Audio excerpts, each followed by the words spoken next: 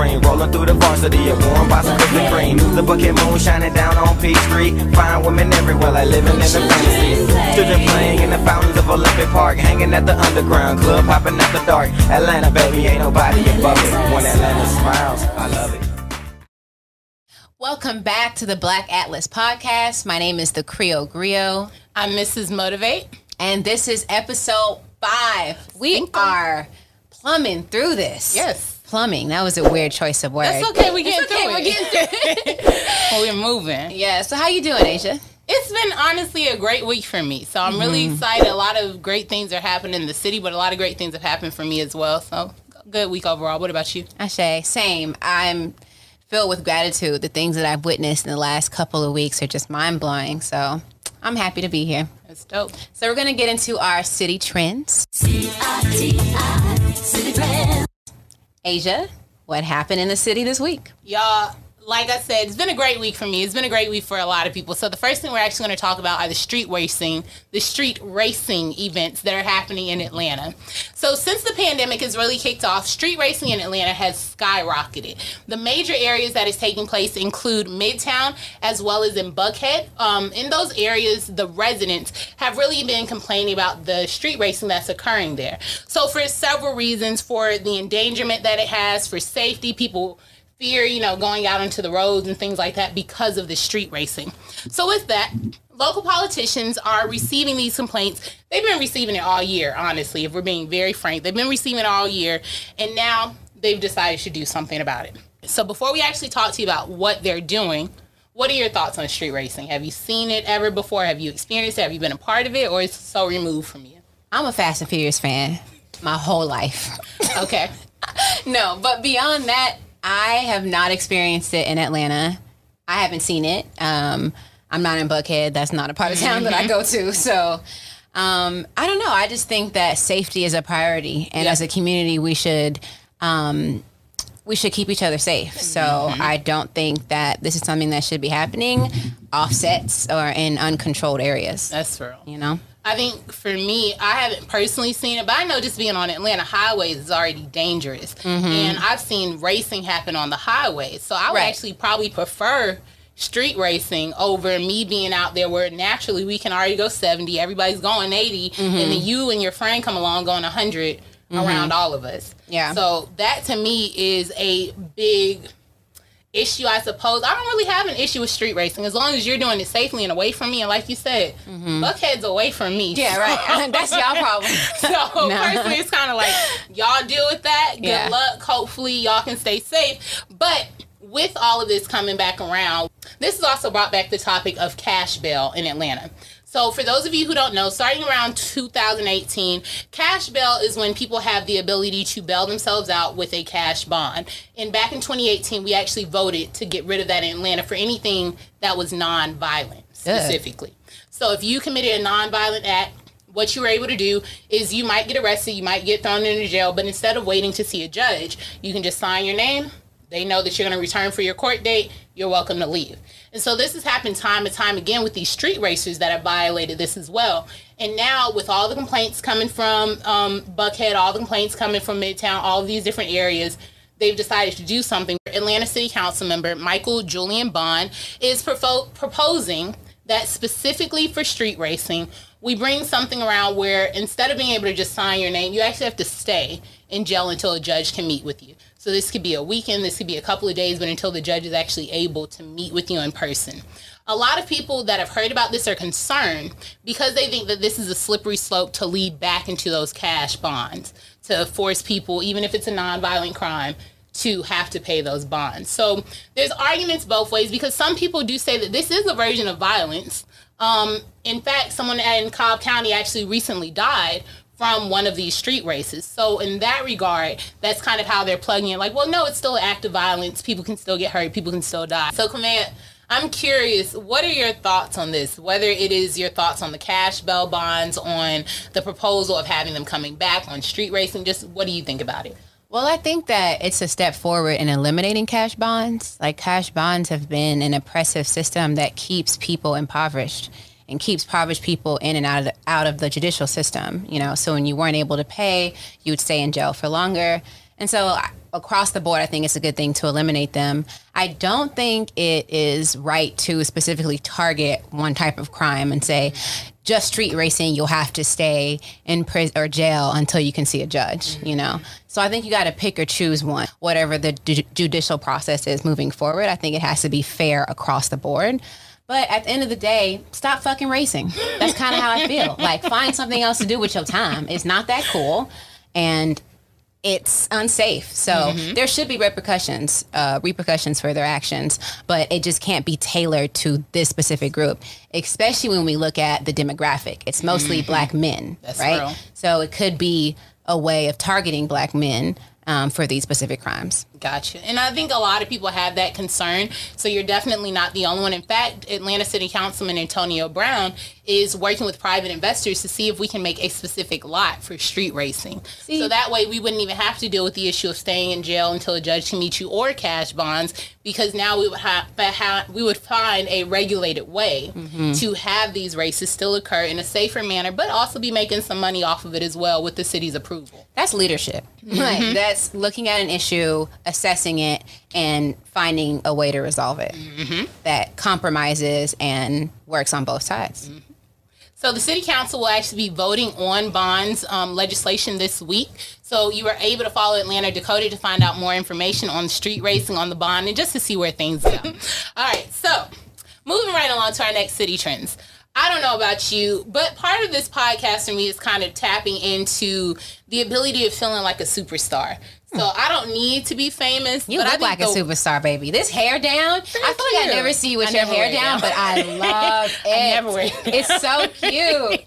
But thank you. So the goal is, like, one, I want to feel like a superstar, but I think a lot of the times we feel like we got to go to New York or we got to go to Hollywood to really find that fame. And I think the cool thing is now here in the Black Mecca in the heart of Atlanta, we're actually going to be getting that ourselves. So something known as the Black Music and Entertainment Walk of Fame is coming right here to Atlanta, Georgia. And I'm really excited. It's going to be directly across the street from the Mercedes-Benz Stadium. And for those of you who don't know, that's where we've renovated the Georgia Dome, where we had all of our football games. They've renovated, Mercedes took over, so that whole area is really beautiful. But there's a lot of Black history around the area as well. So it's I'm kind of hesitant on this one because it leads you to the question of, like, does Atlanta need another tourist attraction? I think so, because the ones that we have don't do it for me. Okay. I don't do all the Coca-Cola. Ain't never been. Okay. I don't support aquariums and zoos and all that. Free to animals. Okay. And so, other than that, like, what else do we really have for attractions? Like, we don't lost Underground, which hurts. I grew up going to Underground. That's real. So I think that we could use something that celebrates Black culture, especially our music. All right. Well, I guess I wasn't that, like, hard to convince, because I'm okay. Yeah, I suppose, because for me, like, I'm always, like, I'll go downtown, I'll go to CNN Center, go to Olympic Park. Like, it's so many different things around there that for me, it was like, well, do we need anything else? Okay, I did forget about Olympic Park. I mean, it's just everything right there at that one stop, but I do like that it's going to be diversified a little bit because it's pulling you more into the city by getting you away from that traffic. Going to be horrible. Northside Drive is already the worst. My God. But I think it'll be worth it, you know, to see our legends in that way, you know? Well, the good thing is that construction starts in January, so we'll see what happens with our Black Walk of Fame, the Black Music and Entertainment Walk of Fame. So stay tuned and we'll see how it turns out. Moving right along. All right, so this next story is really close to my heart. I'm assuming it's close to your heart. Our beloved Henry W. Grady High School. One second. I don't know if y'all know, but I'm sitting next to 2012 Miss Grady High School. I just had to let y'all know, okay? But in that regard, I was Miss Grady, but now I'll no longer be. You will be Miss Ida B. Wells. All right, so that brings it around, and hopefully y'all get it. So Grady has officially decided to change its name. This all comes off of initially the students recommended a name change. So a naming committee has officially decided on the new name for Henry W. Grady High School, which is going to be Ida B. Wells High School. The naming committee consisted of 7 people. This included alumni. This included current students, school board members. But in total, 4 voted for Wells, 2 voted for Midtown High School, and 1 voted for Piedmont High School. So ultimately, sources are saying that a lot of the students were leaning towards Midtown, and we eventually went towards Ida B. Wells. But what is your thought? What name would you have gone with? Ida B. Wells. It should have been Ida B. Wells. Should have been from the beginning. It should have been. Because, okay, look at the two options. You went to Grady, who was also a journalist, and you look at Ida B. Wells, who is a journalist. There's one that I believe is worth celebrating more because she just was raw and real, and she documented things in this country that are horrific that we like to sweep under the rug. Then you have someone like Grady who advocated for segregation. Why would we carry that into the times that we're in now and even further? And as someone who's a Grady alum, I would much prefer to look back and say that I went to a high school that was progressive and that was honest about our history, you know? And so just some information about Ida B. Wells. As we mentioned, she was a journalist, a civil rights activist. She was also one of the founders of NAACP. She documented and exposed the horrors of lynching in the South in her pamphlet, Southern Horrors, Lynch Laws, in all its phases. And at one point, she was considered the most famous Black woman in America. Her newspaper office was even destroyed by a white mob, and eventually she had to flee the city of Memphis. So this woman is a boss. You want to talk about a warrior woman? This woman was vocal. She fought for our people, and she exposed things that this country likes to pretend didn't happen. So thank you, Ida B. Wells, and I think it's a great move. Well, regardless, they haven't actually made the final decision. The Atlanta School Board is going to vote on November 2nd. I urge you to vote for Ida B. Wells. How do I get on this committee? That's real. Is it because you are an alum? I am an alum, yeah. So you have some input to give. But regardless, this discussion has sparked other discussions around the city of Atlanta. So a lot of our schools, whether it's APS, Fulton County, just around Atlanta, are named after people that we might not all be super proud to be calling our school. So let's take, for instance, your alma mater as well. But Brown Middle School was actually named after Georgia Governor Joseph Emerson Brown, who opposed the abolition of slavery. So that's one school that is now actually talking about changing its name. We have other schools that include Forest Hill Academy, that was named after Nathan Bedford Forrest, who was a Ku Klux Klan leader. So we know that we're in Georgia, we're in the heart of Georgia in the South. It's not strange or bizarre that we have all these schools named after people that aren't geared towards people of color, brown, black, whatever the case. But I'm just curious, like, have we gotten to a point where people should just be used to, like, being at schools that are named after maybe racist people, people that didn't actually want you in their school building? Because it just seems like the typical thing. Like, should we just get used to that as Black students? Should we just get used to that as people of color? Like, no matter what school you're going to go to, there's history behind the name that came with it. So I'm just curious, like, what are you thinking? Yeah, I don't think we should get used to it. I don't think Black folks should get used to anything that goes against our life force, that goes against what we deserve as people, which is humanity, you know, to live life to the fullest. And these people directly opposed our freedom. And so as someone who went to Brown Middle School, like, it's mostly Black folks. It's Black kids. So Joseph E. Brown turned around in his grave. You might as well change the name so he can rest in peace. Okay? That's real. I think the last thing that this also makes me think is just kind of like, if you think about the Black Lives Matter streets that have been painted all over the U.S., is this performative, or does changing the name of the school really have an impact? So to a certain extent, I think it does, because I'm one who believes that our words are spells and our words are powerful. That's why, to be honest, I don't say I can't breathe. I don't say that, because I am breathing. I can breathe. We continue to breathe. That's not something I'm going to proclaim, right? And so when we carry these names of people who have harmed us, we continue to uplift their legacy and make their impacts more powerful. So I say stop saying those things, stop honoring those people, and let it go. That's real. And I think that is a great way to end that city trend. So ultimately, that will wrap up our city trends and move us right along to our BBW. I like my girls BBW. All right, so our BBW of the week, she is a staple in the West End community in Atlanta, really. Her name is Honeysuckle Moon. Honeysuckle Moon is an apothecary.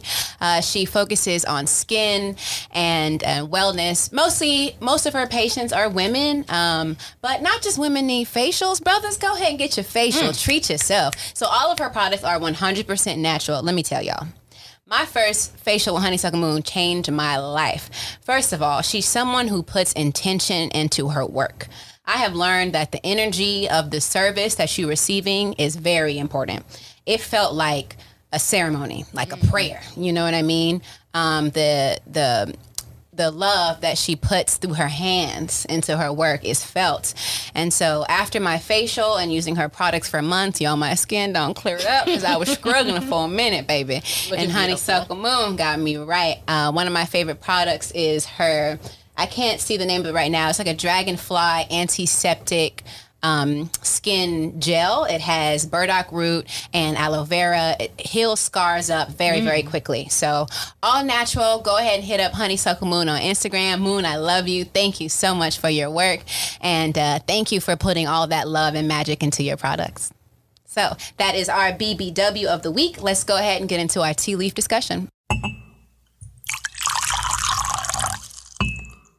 All right, guys. So this week for our tea leaf discussion, I'm actually really excited because this is something that we kind of came up with on a whim.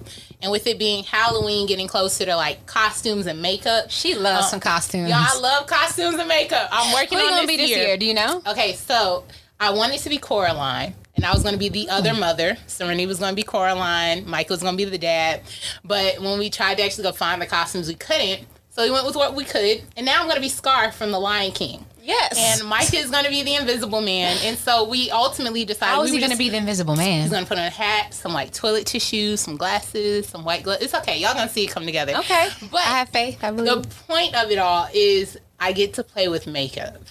And that is something that is really near and dear to my heart, especially like, you know me from high school. High school is a struggle.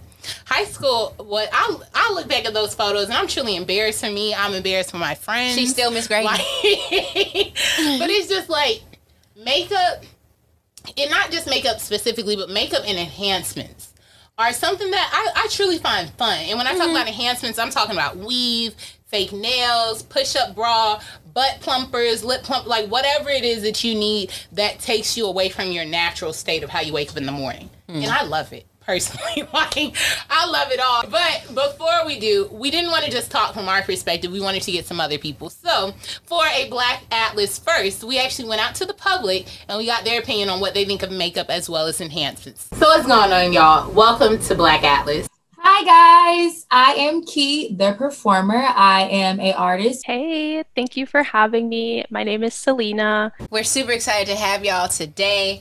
We're talking about enhancements.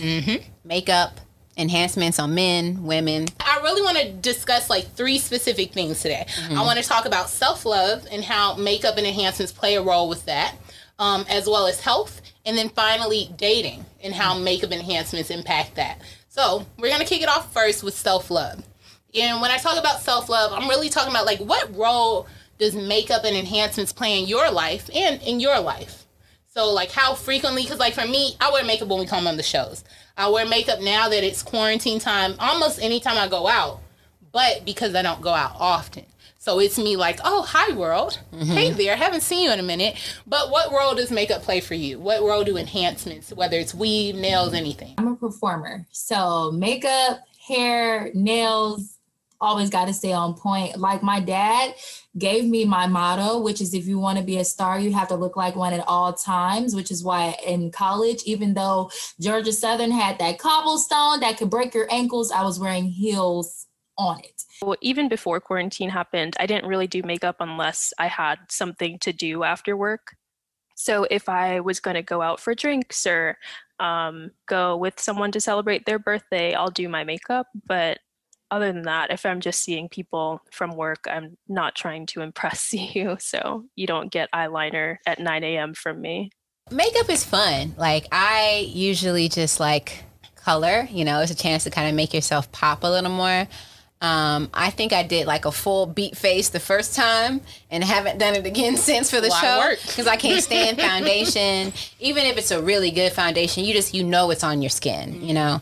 Lashes take too long. So what I mostly do is I do my little eyebrows, some mascara. Lately, I've been liking my Fenty blush. Okay. See it on the cheeks. But beyond that, like I don't want to do too much. Like I like to look natural. Y'all know me. I'm natural, holistic, all that stuff. So I like to look as close to my natural self as I can with, maybe like a nice little pop.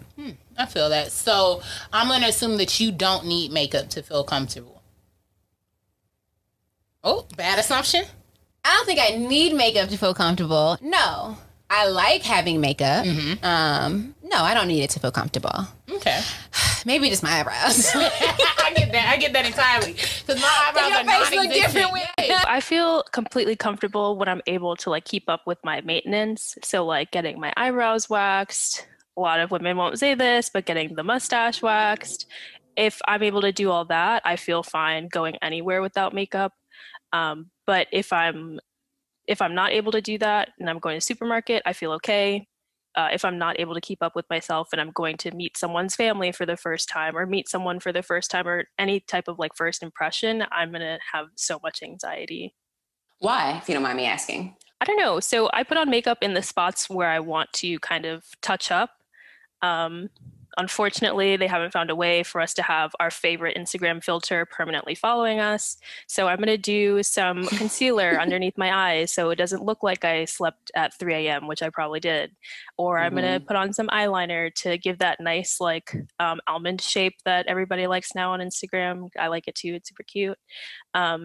So I just feel like those parts of me that I would like to edit, I don't want someone to see that, or it might just hinder the way I'll interact with somebody. I might just like cover my face a little bit more with my hair. Or I might do like a weird type of hat to cover that up and then end up just looking awkward when I'm pretty sure the person who I'm meeting won't care, but it'll just be very, very prominent in my mind. Like, why didn't you put on concealer today? But that's how I feel with lashes too. Really? So for me, I don't think I need them to feel comfortable, but if I'm being very transparent and honest, I would not film one of these episodes without makeup on. I asked myself that today. I was like, would you come on camera bare? I would not. You wouldn't? I think that we should challenge ourselves. I think that next week we should both come on this camera bare.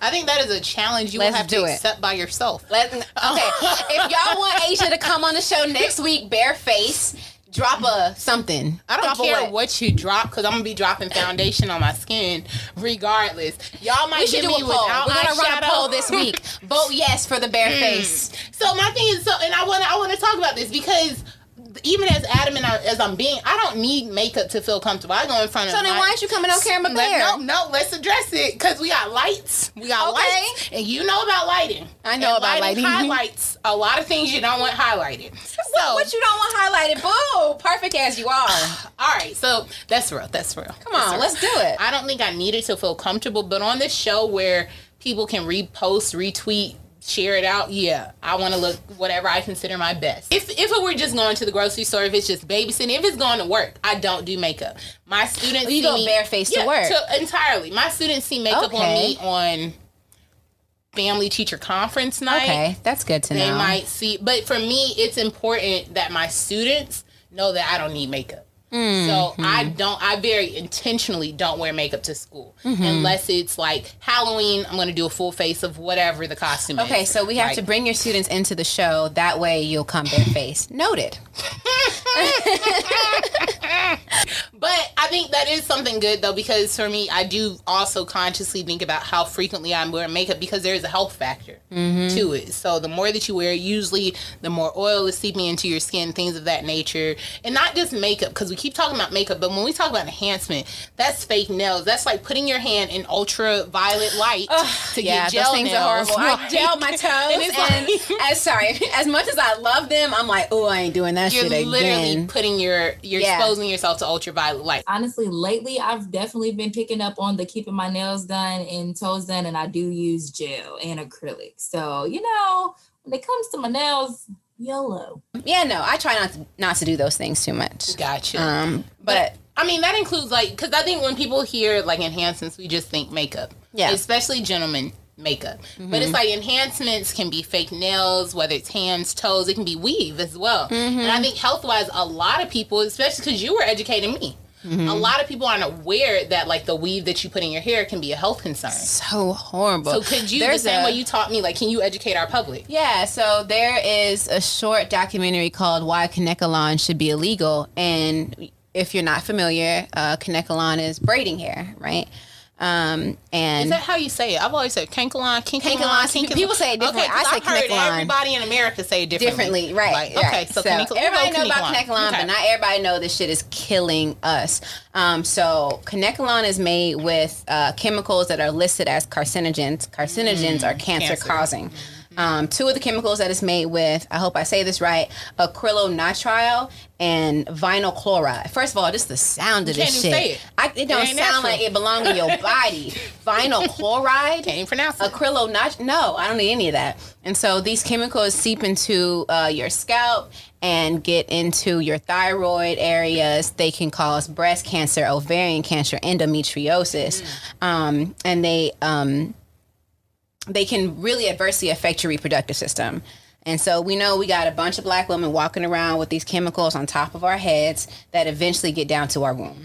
And not just women. Yeah, not children. Just Because I see my students wearing weave all the time. I teach elementary. Yeah. I see 8-year-olds, 7-year-olds, like all of that. And that kind of concerns me, not just even for the health factor, but like, what is your self-image if at this young age you're being told, hey, put in this fake hair, your hair isn't good enough, like, let's do this. And I understand that might not always be the root of it. I have a stepdaughter. We put weave in her hair because it gets tiring to keep doing it. Yeah. But I think just being more aware of the brand of weave or the type of weave that you put in their hair. Are you talking to your child about, like, why am I doing this? It's not for your image. It's because I'm tired. Like, yeah. And we talk about using these things as enhancements. Do we have to teach our children to enhance what they are learning to love? Like, they're just learning to love themselves. So why enhance, you know? That's real. So you mentioned, like, love, and that kind of made me think about dating. Because I know your goal is always the best first impression. And a lot of times we think that our best isn't just ourselves. And so our best becomes, well, let me make sure I get my hair done for this date. Let me make sure I got my nails done, got my eyebrows on right, lashes are good. And some men might be like, let me make sure I got my beard on. Let me make sure I got all this looking right. Let me make sure I got a fresh cut, all of these good things. And so I'm just curious, like, how much makeup is too much for a first date? Because a lot of times when we've seen videos, we've seen a lot of people talk about this, where they feel very surprised when they finally meet you. They met you on the first date. And then it rained, you went to sleep. Not it rained. You got in the pool. Lord have mercy. And then all that makeup wipes away, that hair frizzes, but then they meet you. And so a lot of women, I'm going to say women specifically, feel like, you know, it's our nature. I have every right to look how I want, whether it's a wig, whether it's a weave. It's my body. I'm going to do what I want. But for a first date, how much is too much? First date, I haven't been on one in a very long time, but if I were to go on a first date, I would probably do something like this, probably maybe a color for the lip, but right now all I have is concealer. I drew on some eyebrows. There's a little bit of eyeliner underneath my hair and some highlight and lip gloss. Yeah, and I think that you actually do yourself a disservice when you come up with all that makeup. Because eventually, he or she, they're going to see the real you. And are you comfortable with your real you? Let's talk about eventually. So when you're in a relationship, do you expect your partner to get cleaned up frequently? Like, what is the occurrence of, if you are just going on a date together, it's just you two, how often do you expect your partner to dress for your occasion? I expect him to step because I'm a step. So we got to be on the same level. All right. And I be seeing like the dating trends on Twitter to where like they take a picture of their feet and the girl always has on heels, but the dude has on like Air Forces or something. And I'm like, what? If I have on heels and I'm going to step, you're going to step with me. So for me, I don't know. If you started off grooming all the time, like, this is literally what I'm expecting from you. Like, I'm assuming you're capable of it. You showed me for the 3 months we dated before we started a relationship, you're capable of it consistently. Hey, but you just said that y'all 5 years in. No. Me and my husband different. I'm just saying, in general, for the people that are out there in the dating pool. Oh, you talking about for us? I'm not going to who the dating out here pool with nobody struggling trying to find That's not shots fired. But I'm just saying the hit dog will holler. So I've been with my boyfriend for 9 years, but the type of upkeep I expect is just making sure, you know, you look like you're taking care of yourself. So making sure the nails are cut, they're not looking like greasy, nobody's ashy on any locations. With anything grooming wise, if I know it's a holiday, my family's going to be there, we're doing photos, like everybody else is dressing up. Hey, babe, we're going to wear all black today. Go get a haircut. You look great. All that. Now, does he have every right to tell me he's not? hell yeah, and he has, and he will if he's not feeling it. But for me, that is my expectation, is if I know that an event calls for a certain look, whether it's a black tie event, things like that, I'm going to dress the part. Yeah. But if it's you and I going on a date, if I want to look nice, I'm going to dress up. Will I say, hey, sweetie, I'm doing my makeup tonight? Wink, wink. Yeah, that's not like, so what are you doing? Because if I'm putting in effort, what are you doing? Yeah. But aside from that, no, because I think he's handsome. And typically men don't really use a lot of enhancements. Men don't do much, yeah. All right, guys, and we're going to end it on that note. So I want to humbly thank you all for coming on our show today. Thank you very much on behalf of all of Black Atlas. Thank you for your input. But we are going to move right along to our next segment, which is What the Health. I feel great. I feel amazing today. All right, so What the Health? This week we were talking about beauty, right? And as we all know, beauty starts on the inside, right? So we talk about all these enhancements, but if you really want to have a beautiful mind, body, and spirit, you got to have a healthy body. And one great way to keep yourself healthy and clean is a colonic, also known as hydrotherapy. So it is literally getting water up your ass and washing it and flushing it out. And I know you might not expect that, but it directly relates to your skin, weight loss, clearing out parasites, bacteria in your body, and just overall raising the vibration of your aura. So the human colon is 5 feet long, and in that whole tracking system over years, things get left behind. So they say you are what you eat, but you also are what you don't eliminate. So that McDonald's that you had when you was 10 or 15, some of that's still sitting there. So you still that little piece of McDonald's, right? And so colonics are a great way to clean out your system. I did a series of colonics a couple years ago, and that was the major step in the progress of my health, but particularly for my skin. I saw direct results after clearing out doing a colonic. One place that I love to go is Sacred Waters out in Fayetteville. It's Black owned. Shout out to Jerea and Mike, my big brother and sister.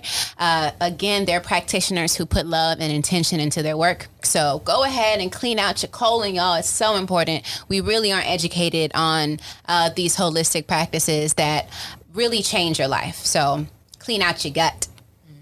That's it for our health topic of the week. I liked it earlier when you said your shit stank. Okay, what did I say earlier? You was like, your ass stank, your shit stank. No, for real. Okay, let's talk about it though. Having piled up stuff in your gut can relate to your mood. That's why you're angry. That's why your skin looking crazy. That's why your hair not growing. That's why things aren't flowing in your life, because you are backed up. You're full of shit. Go clean out the shit, okay? As we say in Creole, I lave it boom down. If you're Asian, you know what I mean. That means go wash your ass. I'm getting too detailed. Go get your colonic at Sacred Waters, y'all. Moving right along, we're going to go to Lift Every Voice. Lift every voice and sing. All right, guys, so this week for Lift Every Voice, we are going to be highlighting Key the Performer. And this is something near and dear to my heart. The same way that you feel about like when we lift up like your friends for the different health tips and things like that. This one is something so personable for me, because Key started off as my actual resident. So she's a year younger than me. When I was the RA at Georgia Southern, she was my resident. And just from the first day that we met, I knew she was talented. I knew that she was something so special, because her entire aura, her being, just her energy. It's just so positive and lovely. And I mean, like, that's her all the time. Yes. This isn't just Key for a photo shoot. She just is always popping and living it up. So the thing that I love about Key, great dancer, great opera singer that a lot of people don't know. She is very skilled in opera. Wow. But I was really proud to see her after college find her own groove. And when I mean find her own groove, you're about to see she literally found her own groove. And so she kind of finds herself in like a disco world, but bringing back disco, making it modern, and showing people how amazing it can be to really let yourself go and find your beat. So let's please listen to Key the Performer in Psychedelic Hotline. Psychedelic Hotline, this is Key.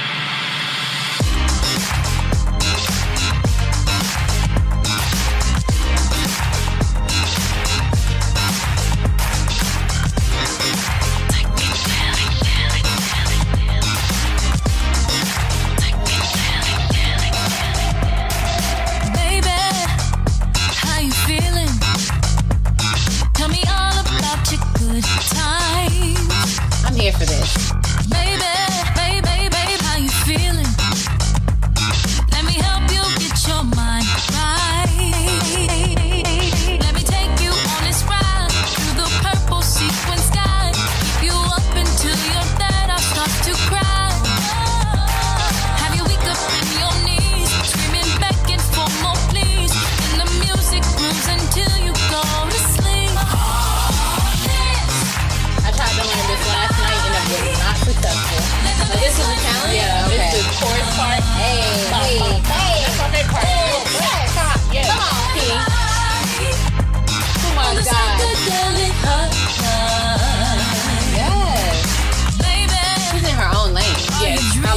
because she found a niche. Yeah, for I sure. think that's the huge part of me is like she knew where her passion was. She found that niche and she's exploiting it in the best possible way. So y'all check out Key, K-E-E, 2 E's, Key the Performer. You can find her on Instagram, on YouTube, any other place for social media. But check out Key the Performer. Her new single is Psychedelic Hotline. And that will conclude our Lift Every Voice. All right, so that actually concludes the whole episode 5. We did it. Thank you all for joining us. Remember, comment those hearts so we can come up on this. Y'all, let it die. Episode 6, Bare Face. Let it die. We'll see you next week on the Black Atlas Podcast. Peace.